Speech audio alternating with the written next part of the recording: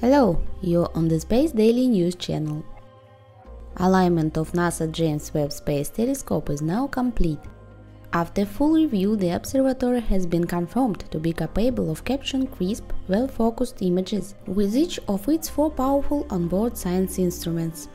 Now Webb is ready to move forward into its next and final series of preparations, known as Science Instrument Commissioning.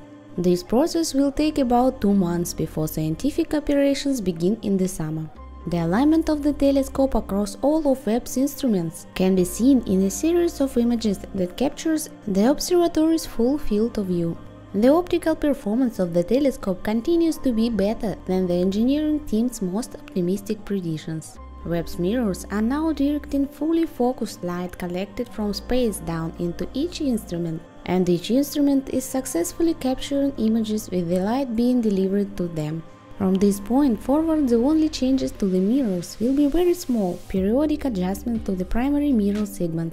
Now the Webb team will turn its attention to Science Instrument Commissioning. Each instrument is a highly sophisticated set of detectors equipped with unique lenses, masks, filters, and customized equipment that helps it perform the science it was designed to achieve. The specialized characteristics of this instrument will be configured and operated in various combinations during the instrument commissioning phase to fully confirm their readiness for science.